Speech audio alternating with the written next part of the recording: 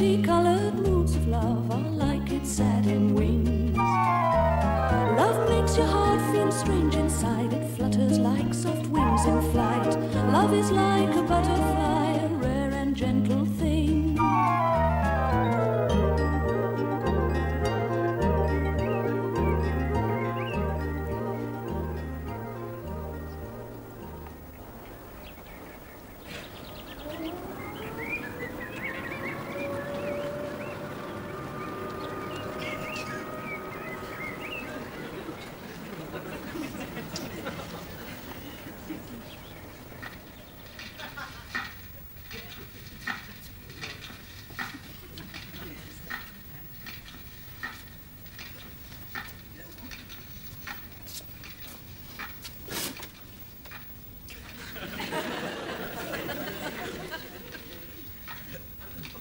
Oh, God.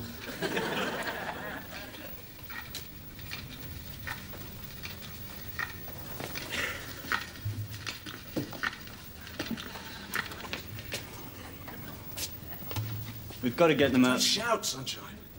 Don't shout. We've got to get them out. Mum and Dad will be back this afternoon. Yeah, okay. You move them. I'll, coffee.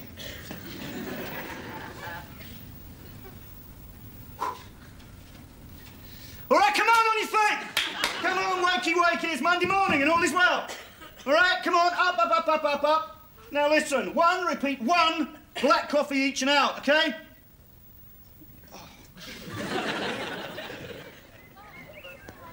Adam and Russell, can you move your cars, please? Come on. Come on in. Yippee!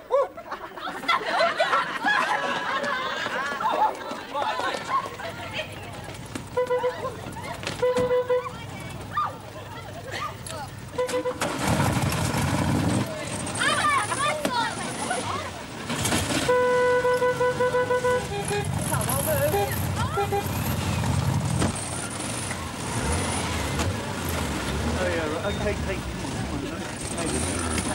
Russ! Wendy! Come on!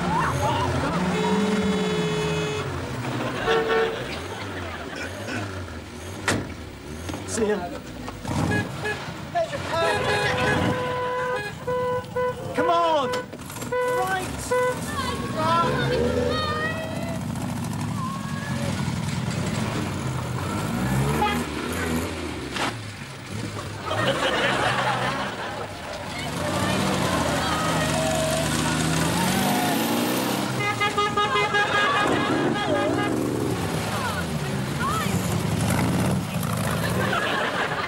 Oh, kill him!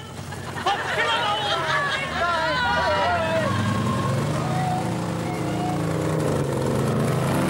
Bye. You little bastards! I'll get you! I'll get you!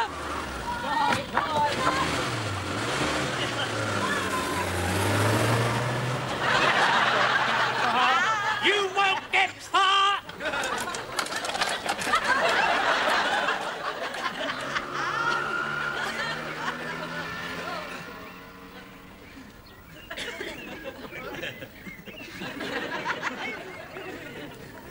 Okay.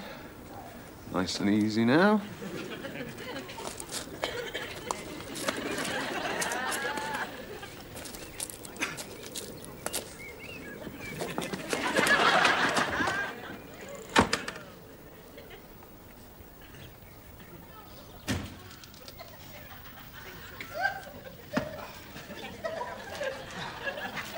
Coffee? Harris, a new outfit and coffee? Make the most of it. It may never happen again.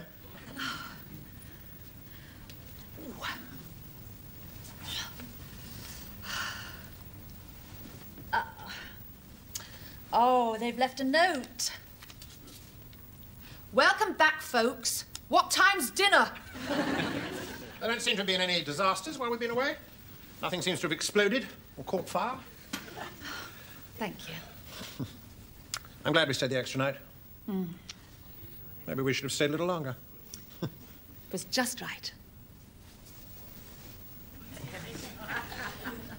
Oh, they must have had a friend in.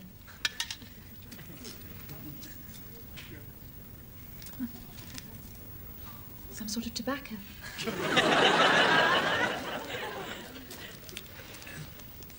Smells like stale talcum powder. It's pot, isn't it? Oh. Oh, come on, Ben. We're modern parents with modern sons. What next, I wonder? It might not be Russell and Adams.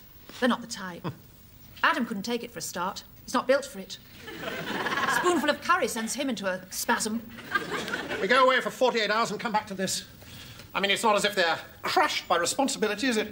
If they're not stagnating in their beds, they're sitting around that table like fledglings, waiting for someone to cram something into their mouths. All you've described is sleeping and eating. Everybody sleeps and eats. Yeah, but most people do something else in between, don't they? All right, so they can't get work. They could weed the garden, paint the house. If you ask them to do a simple thing like put the kettle on, they look at you as if they don't speak English. Well, at least they don't go around mugging little old ladies. As a parent, am I supposed to be grateful for that? These days, yes. Young people are broke and bored. It's a time of adjustment. The usual pattern of school and work and progress and hope have gone. They've had to learn to be idle. You're not strict enough with them. But they're grown men. You can't be strict with men. You devote too much of your time to them. You cook for them, you wash for them, you make their beds. Heaven help us if the scientists come up with a portable ventilator. They'll give up breathing. So it's my fault. I didn't say that. Oh.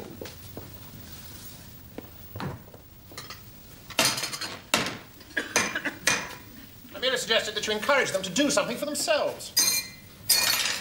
I don't mind what it is. They can start with minor things like putting their own milk in their tea. I mean, who knows? They might even get on to higher things like pouring it. Ria, if you slam that milk jug down, I will really lose my patience.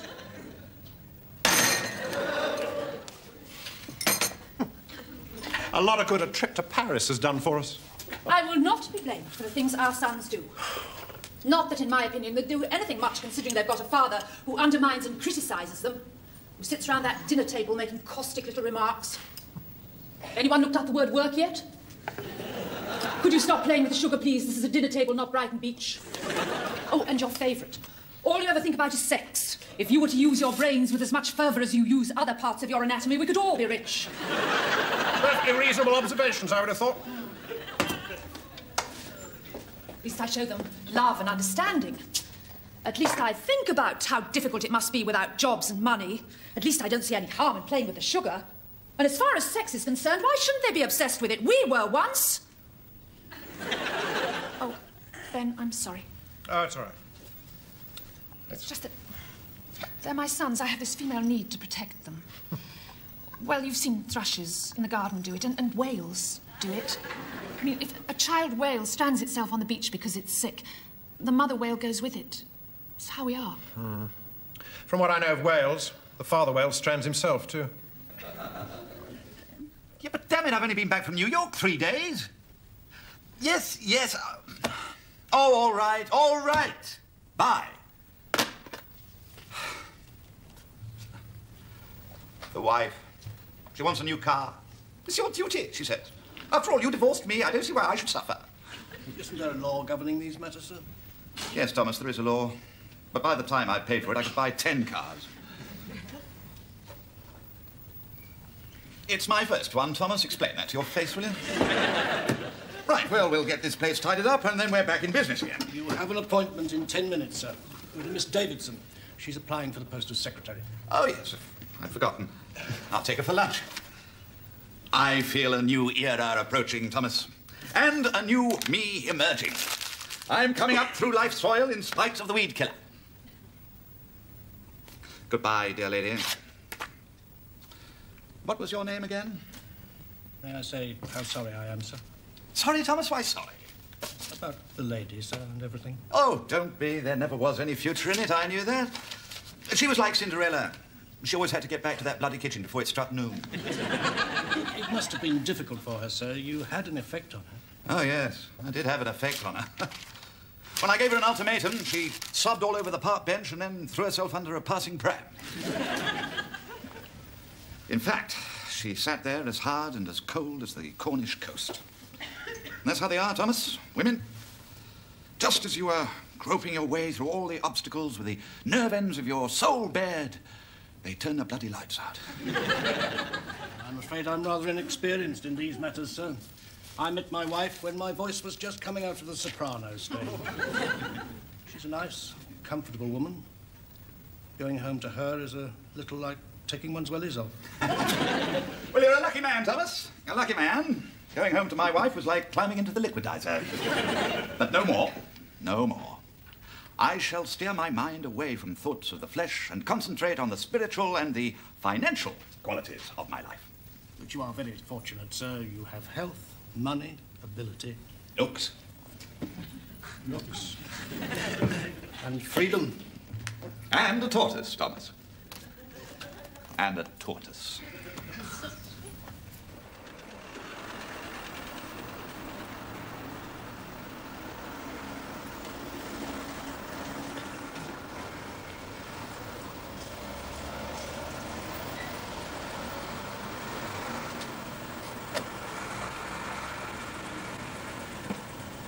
Thank you, Thomas.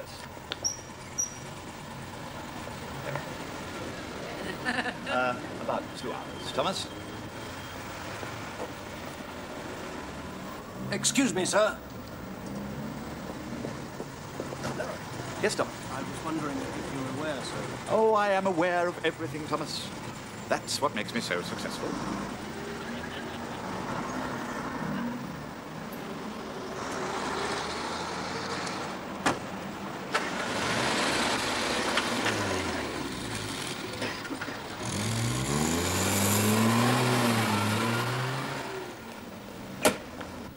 So, what did you expect?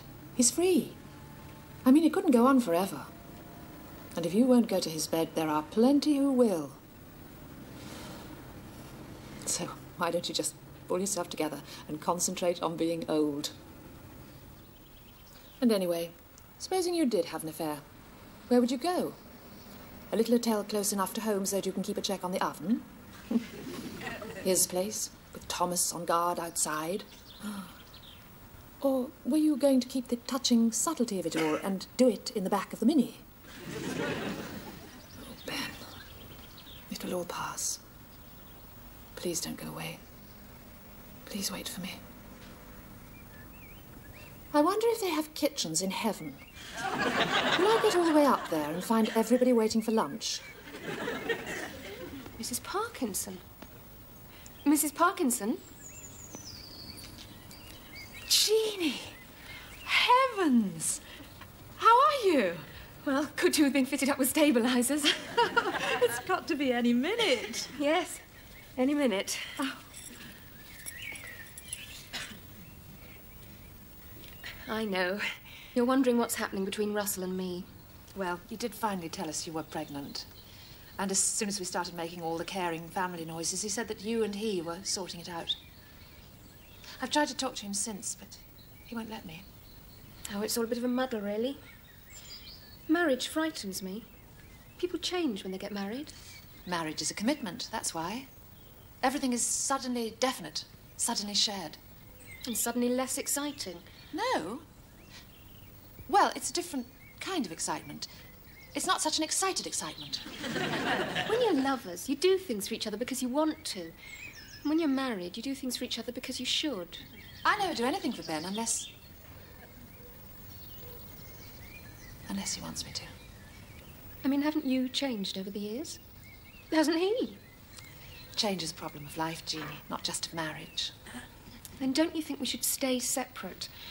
So that when we change, we don't hurt anybody? I'm sorry. How can you answer that when your marriage has worked, when your kids are safely grown? And here you are looking good and doing what you want. Anyway, please don't tell Russell we met. It'll break the silence. I always think there's a certain kind of silence between people which is intriguing. Don't you? Yes.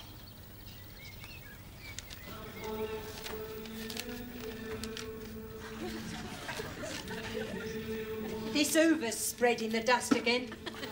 I'll attend to it later. It's like pushing a bloody lawnmower.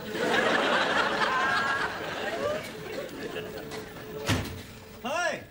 Have a good time. Very nice, thank you. Bonjour, Papa. Where's Mum? She's gone shopping. Oh, yeah, we bought some food. It's in the car. I'll leave that for now. I want to talk to you both.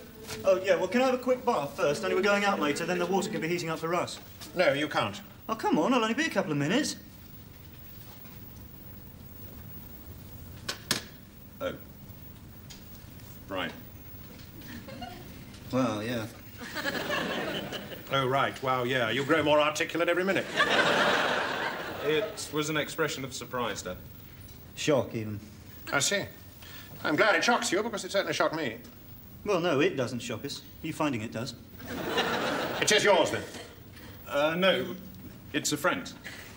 So it's a friend who smokes pot? Well, no, he just happened to be carrying it. We all smoke it. All our friends. Have you any idea what the stuff does to you? Yeah. It dulls your mind. It immobilizes your thinking and reasoning. It turns you into a blob. Not that there'd be any noticeable difference in your case. Oh, for God's sake, why? Why? It's something you're into or you're not, Dad. It's hard to explain. You mean I'm too old and feeble and out of touch to understand? Kind of gives you a buzz, that's all. It heightens your perception. You hear and see things more sharply. You just sort of lay back and get yourself together. Are you revving up for another bout of profound wisdom, or is that it? That's it, then. Yeah, that's it. You are breaking the law. Do you realise that? The tax on your car's out of date, Dad. Oh, yeah. Yeah, we noticed that on the way in. I'll say this once and once only. You will not smoke pot in this house. I forbid it, do you understand? We'll need a minute to think about that, Dad. Oh, by all means, think. Perhaps if you'd thought more often, the situation wouldn't have arisen. We've thought, then. And? We'll smoke it in our friend's house. It's a stage we're going through, that's all. And after this stage, what other delights am I to be subjected to? There's a great carnival of trends out there yet. Will it be glue sniffing, head banging, the Moonies? His light just isn't switched on, is it? All right. I have appealed to you and failed. You ought to try it, Dad. It'd take some of the hassles out of your head. You're not children. I can't send you to your rooms. I can't stop you collecting your social security. And since you are of unmanageable size and have backsides as tough as butcher's blocks, I can't give you a good hiding. I can, however, wash my hands of you. And I intend to do just that. Oh, there you all are. I'll be in a minute. Oh, hello, Ruby. I'm running late again. I don't know why you don't just do an egg. Very useful things, eggs. Poached, fried, boiled, coddled. And if you drop them on the floor, scrambled. I don't think they're speaking to each other, that lot. They haven't been shouting, have they? Not that I listen, mind. Always put me over on when things start warming up. He's washed his hands of the missus. Funny, isn't it, how only fathers can wash their hands of children? Yeah. Oh, what's the use of going away? It's like taking a sleeping pill. When you wake up, the world is still there. Well, I think it's a bit stupid of Dad not sitting at the table with us. There comes a time in a parent's life, Russell, when the only way to get to your children is to be more childish than they are. Take this to your father. Oh, Mum. You don't have to talk.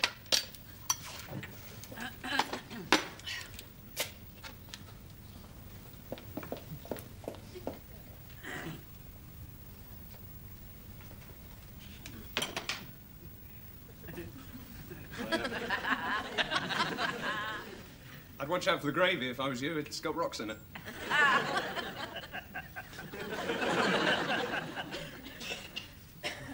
Is he okay? He looks kind of smaller. We don't make much progress in this house, do we? 4 years ago, you and your father didn't speak to each other for weeks. Yeah, well, it was long hair then, wasn't it? Dad won't move with the times, Mum. Your father does move with the times, Russell. If he didn't, his patients would be walking about without teeth. It hasn't been easy for us either, Mum, you know. I mean, we went through all that O-level and A-level bit. You know, we came out of school like factual parrots. E=mc², energy cannot be created or destroyed, all that crap. And who gives a damn? Because we're still not getting enough money to do anything with. I'm 22 years old and my mother still buys my knickers. I still buy your father's knickers, Adam. If you were married, your wife would be buying them. The world is full of women buying men their knickers. Marriage, that's a joke. How are we supposed to provide food and clothes, let alone houses? Yeah, right. I mean, when I met Annie, I got that lorry driving job to earn some extra cash for us, right? So I had to drive all night and sleep all day. In the end, she turned around and said she'd rather have a pet owl. You've been after all kinds of jobs. Lollipop men, gardeners, car wash attendants, decorating. I even offered to be a cleaner in the job centre. Oh, the job centre. Now, that is something else. Everyone's sitting around on plastic chairs looking as though someone's been dishing out frontal lobotomies.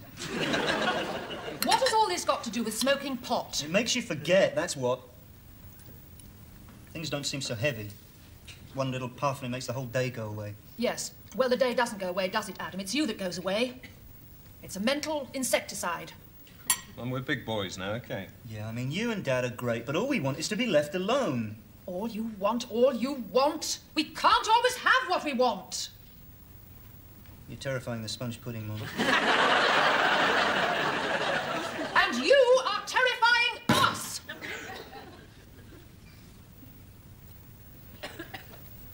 I guess I'll take Dad his dessert.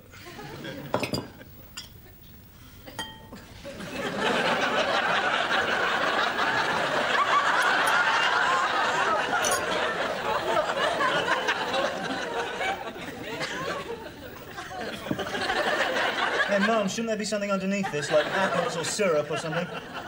I forgot.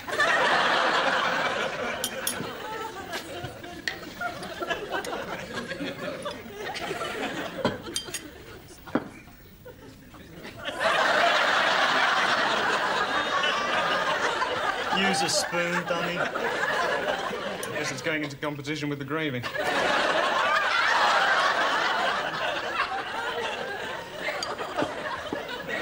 I think I'd better come with you.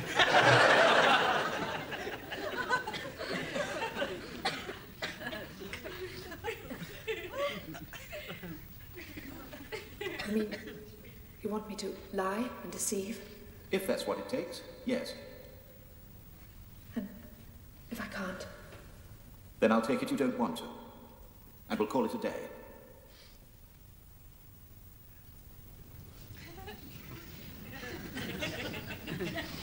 We brought your dessert.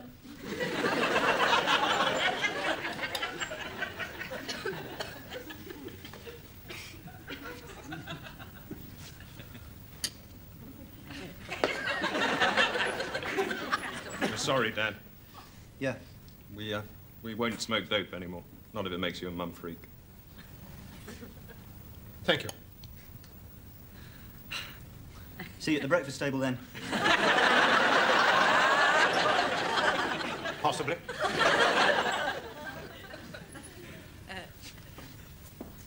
It's okay, Mum, we've sorted everything out.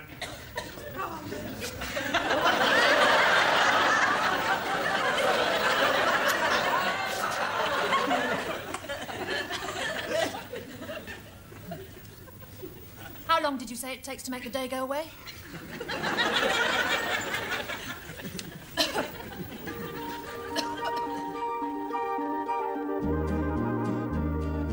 Love is like a butterfly, soft and gentle as a sigh. The multicolored moods of love are like its satin wings. Love makes your heart feel strange inside. It flutters like soft wings in flight.